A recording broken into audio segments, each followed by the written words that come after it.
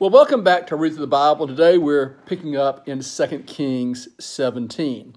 Now we are approaching the end of the existence of the northern kingdom of Israel.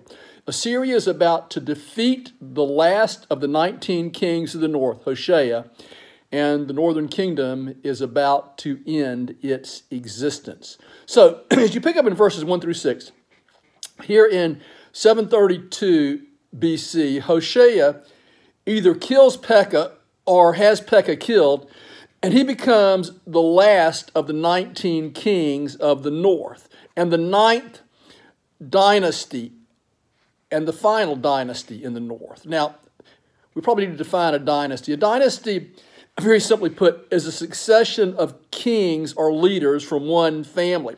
There are 9 of these in the north. There's only one dynasty in the south. There'll be 20 kings, but they're all from the same family in the south.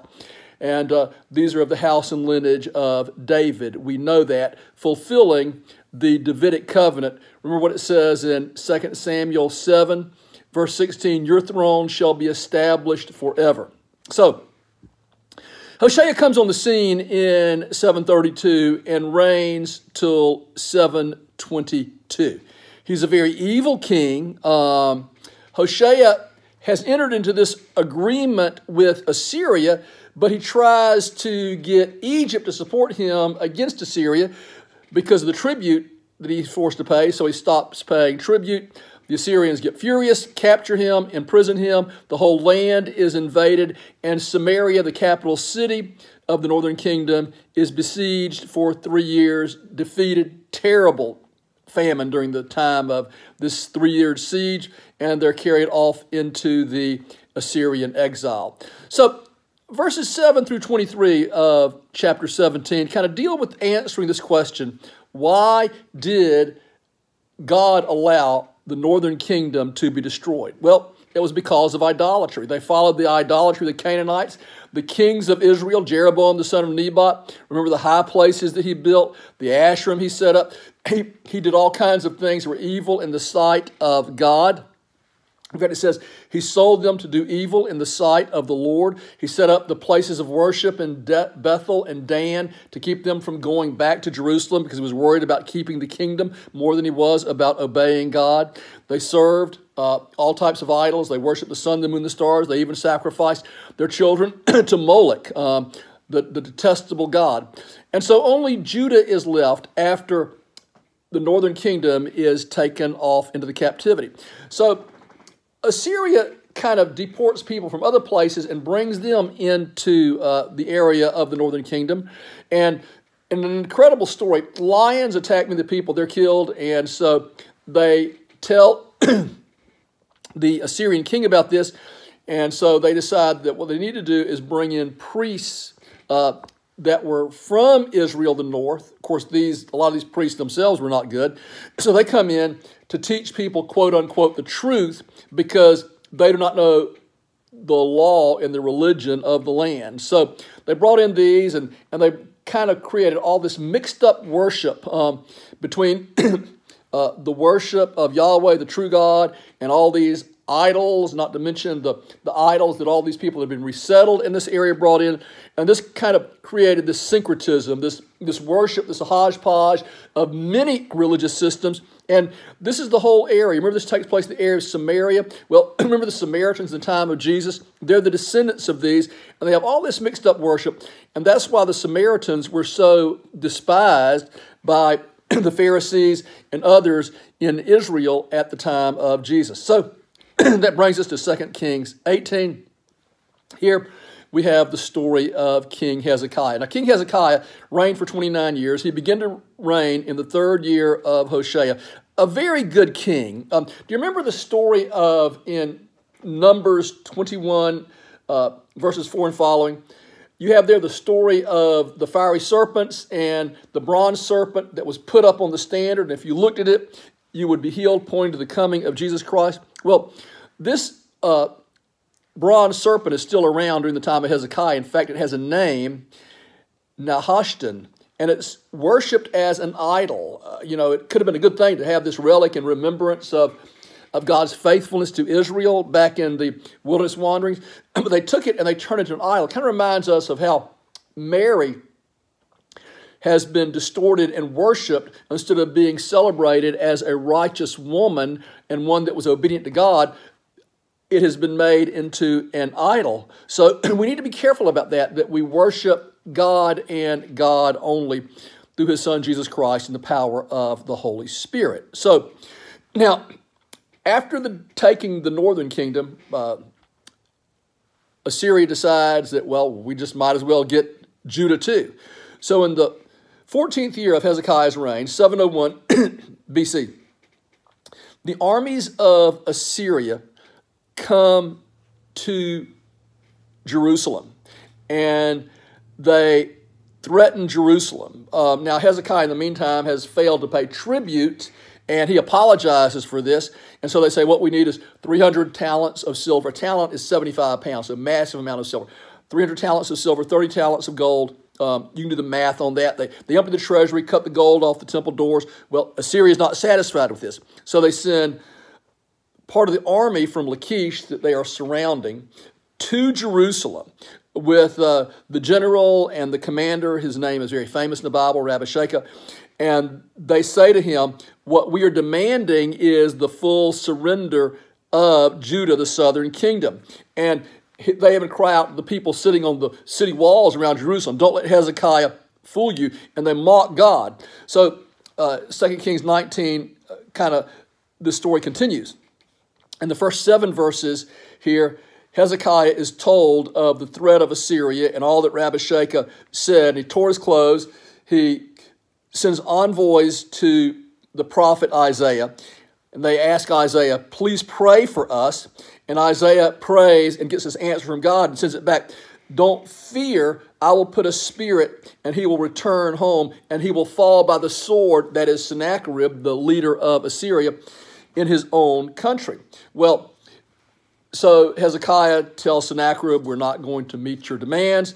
Sennacherib sends Rabashakeh back, and he said, none of the gods of all the lands that I've taken have been able to deliver them. Why do you think that your God, the Lord, will be able to deliver you? And he makes all these threats. So Hezekiah goes into the temple, lays out the letter from Isaiah before the Lord, calls on the Lord, deliver us, he says, so that all may know that you're a God. And so God was faithful. He delivers Judah in an incredible way,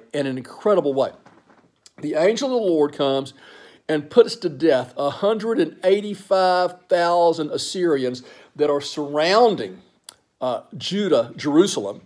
And so Sennacherib goes back in disgrace, and 20 years later, the story is, remember what Isaiah said? He'll fall by the sword. Well, he's worshiping his God in his own land, in the city of Nineveh, and as he's worshiping his idol god, 2 of his sons come in and kill him. 2 of his own sons come in and kill him. And so they run away, and so Isaiah's prophecy is fulfilled, and Jerusalem is spared. Now, chapter 20 is kind of a postscript to what has happened, because it tells us here in chapter 20, in verses 1 through 7, that during this siege, Isaiah became sick. And the Lord told him, put your house in order, you're about to die. So he prayed, and God said, I'm going to add 15 years to your life and deliver you from Assyria for the sake of my servant David, pointing back to the Davidic covenant. All this is very important.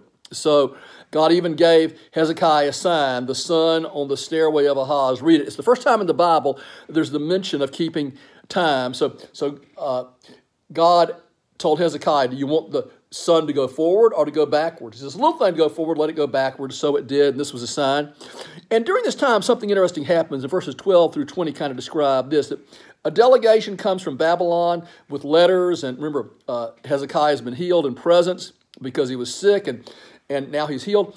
And Hezekiah shows him everything he's got. Isaiah chastises him because ultimately Babylon is going to come and take the southern kingdom, not in Hezekiah's lifetime, not for 100 years or so after this.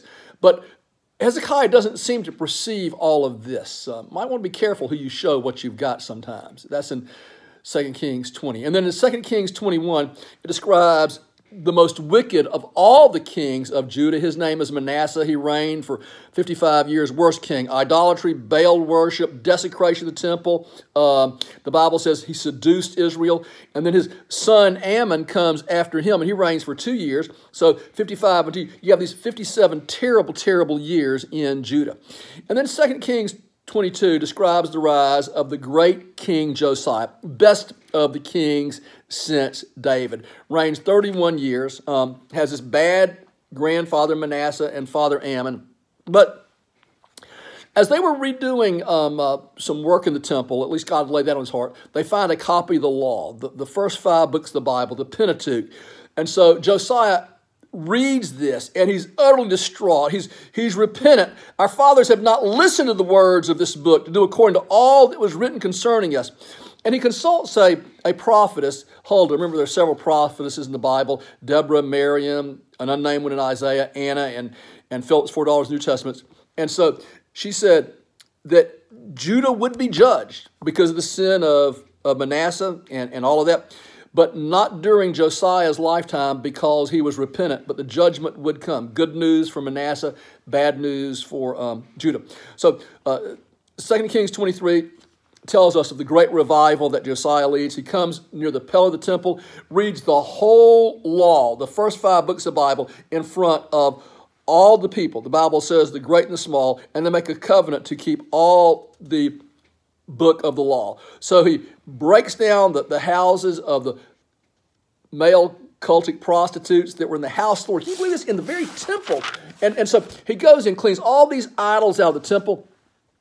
It's just incredible how bad things have gotten. So all Jerusalem and Judah are cleansed of idolatry. The Bible goes into great detail there. How he even destroyed the false areas and altars of worship in Bethel and Dan. There's a prophecy there. They celebrated Passover in a fantastic way, even better than it had been during the time of Hezekiah.